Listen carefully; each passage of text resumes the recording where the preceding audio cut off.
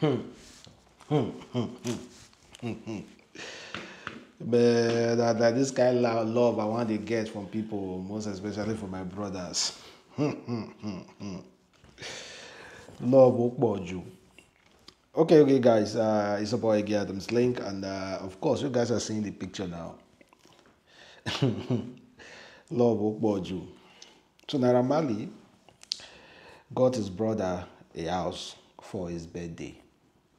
A house. In fact, he posted about it. It says special day, special gift from a special person. Thank you, Naira Marley, for this huge birthday gift.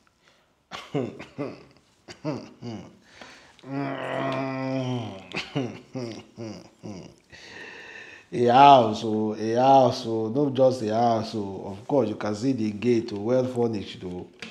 See the house, massive, like you know, be say with everything, even dustbin follow and come. Oh. Dustbin where they put beans follow and come in a nice gated environment. A house, so that house will set back to like 100 or something million at least. At least, depending on the area, though, it might go up to 200 or something, 300 at least. A house, oh, a house. Oh. No be the same naira. Make people they say they hear am what be that. Is it not the same naira when people say they hear am what be that? Now I just buy person a house, oh, a house, oh, a house, oh. Loyalty, man. A house. Damn, that is big fish. A house, oh. When they say Naira Marley, now they talk say in the hear am out. Ah, damn. That is huge. That is massive. That is really, really massive. Ah, no be the same person that they holla say the guy, the Jones and all those kind of things, the hear am out. Now you don't buy person. Ah, so. Brother, brother, the money too much. The money too much. The money too much. The money too much. The money Okboju. Okboju. But however, he's going to feel the heat though because of this Mohbad matter. No matter how it be, the heat, the pockets, he need more money. You know, he need more money. Many Nigerians no go think say that money na still music money. They will see they feel like say maybe Naira they do one or two things for corner, maybe the drugs issue and some other stuff. Everything must not be drugs now. Just maybe. Just maybe. Just maybe. Just maybe. Just maybe na music money. Money dey music oh. And this guy don already fit make serious cash from music. So most definitely he no go be drugs. You know, he has never been convicted of any drug in Nigeria. In fact, now NDLEA was once almost rumored to be made an NDLEA ambassador. The only thing you don't ever see Naira Marley do now smoke Igbo online. But you never catch and say they smoke Igbo. So nobody can say, oh, Naira Marley they smoke Igbo, we want to arrest him, we say I'm online. How can you prove he's smoking Igbo? He can just tell you I'm just smoking artificial something. It's not Igbo I'm smoking. So you cannot prove it at least. So you cannot say drug money has never been convicted of any drug before. Even Yahoo make it they court for. They have not convicted him. So it's music money. But he go hear am out though because of Mohbad matter. The money no go they come as before. Shows no they come again. Shows are no longer coming. So, but that gift is massive. A house for a birthday gift. Man, Naira Marley, nice one. Some people go spend money buy many property give women, but they no go remember their own brother to buy them correct gift for birthday. You know, they'll go buy property give women. Maybe they just new receipt because of punani, but they no go remember their brother birthday. Big one, massive one to Naira Marley, massive one to ram. Not all brothers can do that kind of thing that he just did. Not all. There are very, very few. Let's talk about this guy though. This guy make by that guy make it be a family friend. According to him, the 23 years old Ayodimi Adeleyi, a 300 level student, recently while he was interviewed, he said, I deserve to be sentenced to death. But if I get another chance, I will never do it again.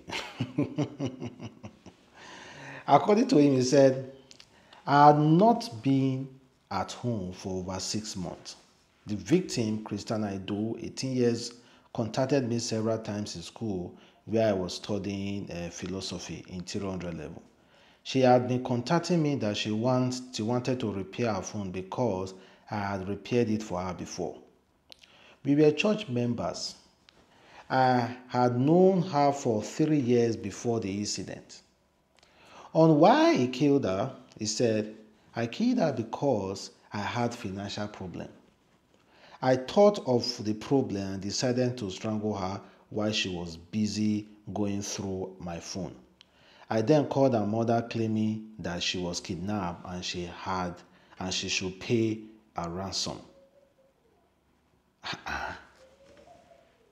And later he said, I know what I did was wrong. Please forgive me. I know I do not deserve any mercy. Please forgive me. But if I have another chance, I will never do it again. You bad person, you say you dey look for another chance. God, this guy, be like say they don't tell him. They don't tell her what's up.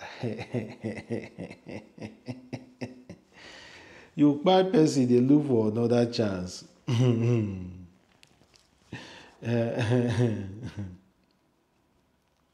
He said, I didn't really pounce on her. She was preoccupied with my own phone. Then it was drizzling and a little noisy, so I just grabbed her, applied pressure. She started struggling. She didn't really shout because I already suppressed her. I then squeezed her throat and she gave up.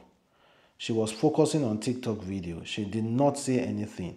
In fact, when that incident happened, my cell phone dropped from my hand, he explained. I placed her body on the seat and took a picture so that I could send it to her mother. I didn't send it immediately. I just left her at the shop like that. That was around 5:30 p.m. on Monday night. I left her on the seat and went to plan how to dispose of the body. By 11 p.m. the same night, I started to dig a grave in a small farm behind our compound. Luckily, rain fell that day, so the ground was a little soft. I dug using a shovel. I was not able to dig deep that night, so I postponed the digging. The body was still in the shop. By 4 a.m. the following day, I woke up. I continued digging. Honestly, I did not close my eyes till daybreak. I was just filled with thought about what I did. I then took the body to the shallow grave, only to notice that it could not be covered well. I thought of what to do because I was really tired of digging. I had blisters on my hands and the shovel I used had already broken. So I thought of chopping off her head to make it easy, but I did not. But I did not have the courage to do that. I just had to continue digging, even if the shovel broke. I continued to dig until the shallow grave could contain her. I then buried her and covered it with sand. Everything happened before 5 a.m. Then I left the scene to contact her mother and demand a ransom. Asked how he got Christiana's mother's number, he said it was on the daughter's phone. Luckily, she did not have a PIN number or passcode. I recognized her mother's face in her profile picture. I then called, and the first thing I said to her, "Hello, madam, we have your daughter." The next thing she said was, "Who be this?" Maybe she thought it wasn't for real. Then I sent a text message telling her same thing. The story long, but he's asking for forgiveness. So the question now is, Nigeria, should we forgive him? Should the law have mercy on him because he said he's going to repent? What do you think should be the judgment of this guy? Should the law temper mercy with justice? Forgive him and let him walk so that he can repent. It doesn't work like that, guy. You are going down for it. The same way that get test that you will test them too. Sorry, it doesn't work like that. It doesn't work like that, It doesn't work like that. You knew exactly what you did. You had those intentions in your mind, going through some financial issue. As young as you are, how many years sef? About 20 what? 23 years old, going through financial issue. You know how me don't go through financial issue before for my life, and now I'm more than 30 years, and I'm still struggling. And you they go through financial issue, go buy person, no financial issue, you are going down for it.